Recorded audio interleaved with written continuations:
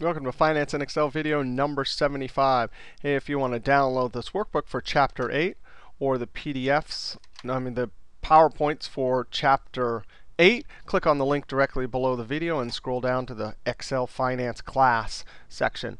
Now, we've been talking about IRR, internal rate of return, and the net present value. And we're looking at two situations where the internal rate of return may give you the wrong answer.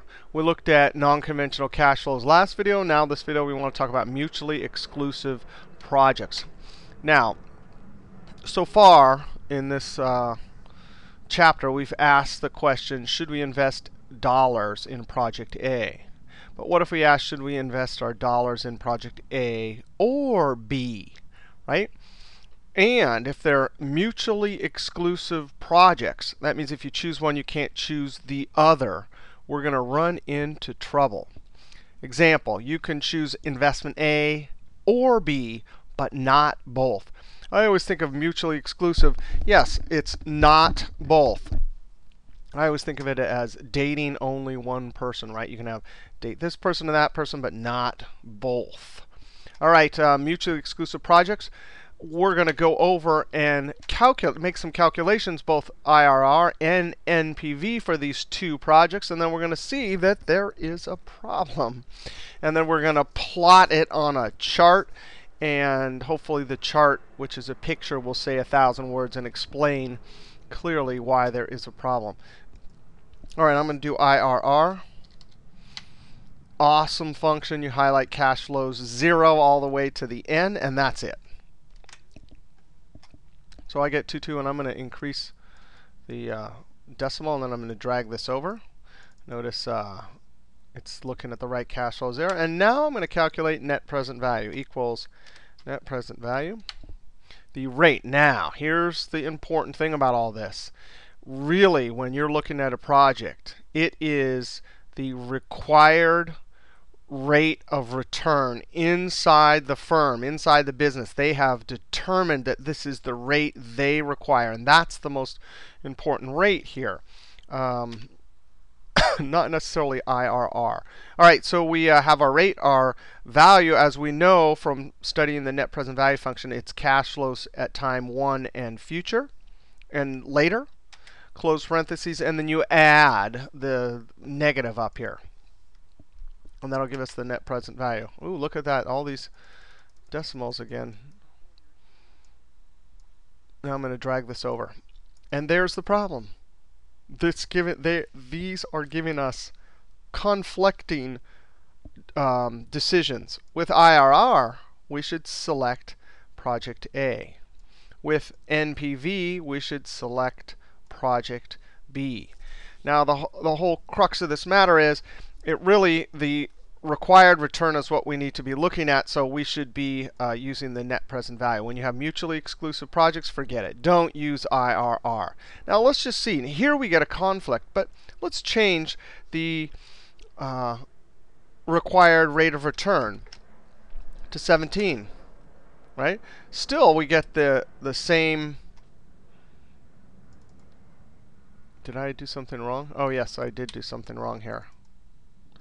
I'm going to scoop. Oh, I see what I did wrong was the net present value is 3. That I should have noticed that before. That's actually the sum. If I go over here and go Alt equals,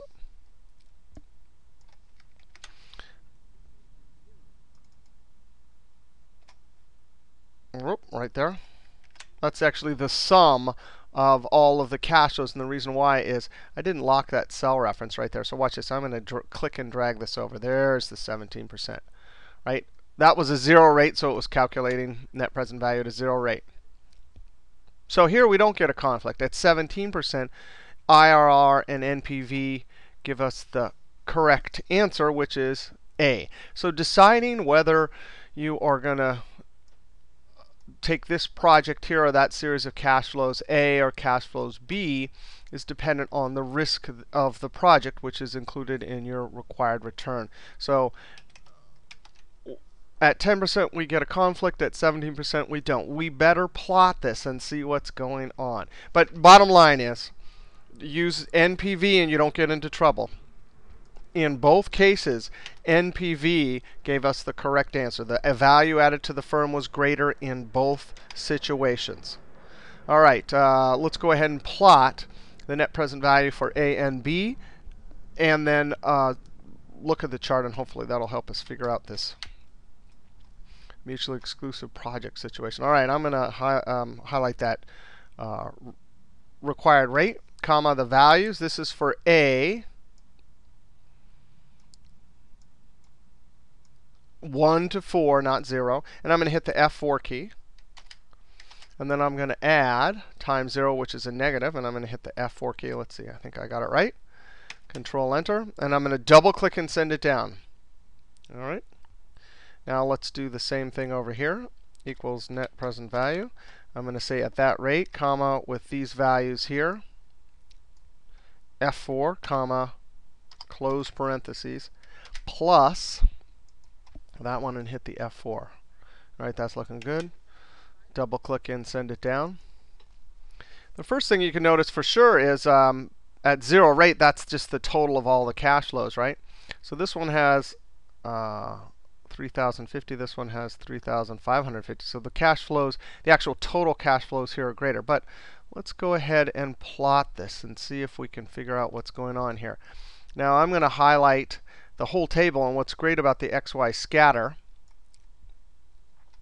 is this is an X. It'll interpret this as Y1 and this as Y2. So I'm going to go up to Insert. We're doing a scatter because this is the X, these are the Y's. Two numbers. So anytime you have two numbers and you want to have a line, you go scatter, and then that one right there. And there it is. We can see what's going on here. Of course, the cash flows are different, right? So because the cash flows are different, we're going to have a different net present value profile line. And the IRR, that's the internal rate of return, boom, boom. It's just the intersection. That's the internal rate for these particular cash flows. It's not the required rate that the business is looking at. So those are just that value and that value right there. We can see here's the crossover point, and we'll figure out what that is in just a moment. Everything this direction, you would pick B, right? But everything, there's the crossover. Everything this direction, you're going to select A, right? Now I am going to clean this up a little bit here. I definitely want to add some labels. Always going to have a good chart. I'll do the vertical one. And this will be net present value. Enter. And then back to axis, and this will be horizontal. And this is RRR. Enter. I'm going to highlight that in Control 1. Put it at the top. You could also right-click. All right. So that crossover rate right there tells us everything on this side over here. We're going to go with the net present value for B. Everything on this side, we're going to go with the net present value for A, that blue line here, right? But anytime you have mutually exclusive projects like this, you're not going to go with IRR. You're going to go with NPV. Let's go ahead and calculate that crossover rate.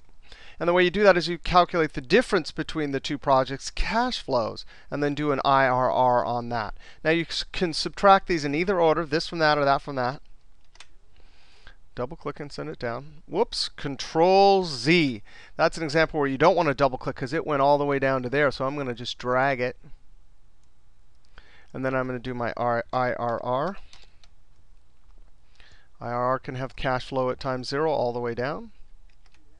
So it's 11.98, somewhere right in there. Now what this tells us is, at that crossover rate, anytime we have a required return less than this direction here, we're going with B. Anytime that crossover rate of about 12%, if our required return is greater than that, then what are we going to do? We're going to go with A right there. All right, so the moral of the story of the last two videos, mutually exclusive projects and non-conventional cash flows, go with NPV, not IRR. In our next video, we will see something called a modified internal rate of return, which people use sometimes in situations like this because they like to get a percentage. All right, we'll see you next video.